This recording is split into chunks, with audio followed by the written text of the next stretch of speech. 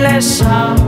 I promised myself to treat myself and visit a nearby tower, and climbing to the top will throw myself off in an effort to make clear to whoever what it's like when you're shattered, left standing in the lurch at a church where people were saying, my God, that's tough. She stood him up. No point in us remaining. We may as well go home, as I did on my own, alone again, naturally. To think that only yesterday I was cheerful, bright and gay, looking forward to what wouldn't do the role I was about to play. But as if to knock me down, reality came around, and without so much as a mere touch, cut me into little pieces, leaving me to doubt. Talk about God in His mercy.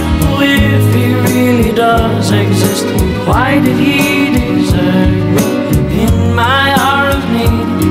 I truly am indeed alone again, naturally.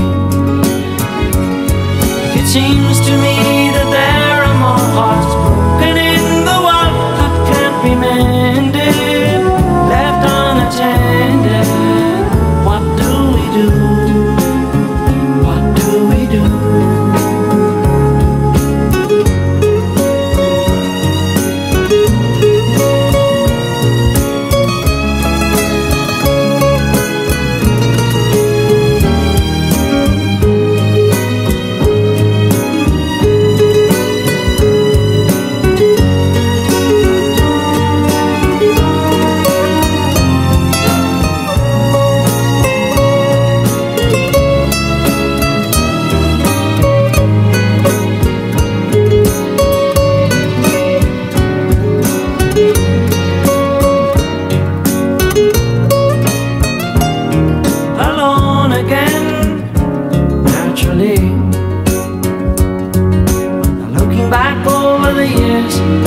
Whatever else that appears, I remember I cried when my father died, never wishing to hide the tears.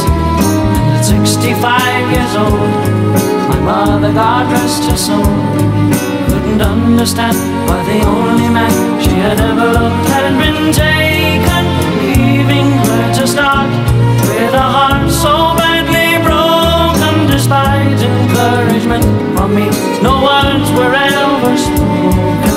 When she passed away, I cried and cried.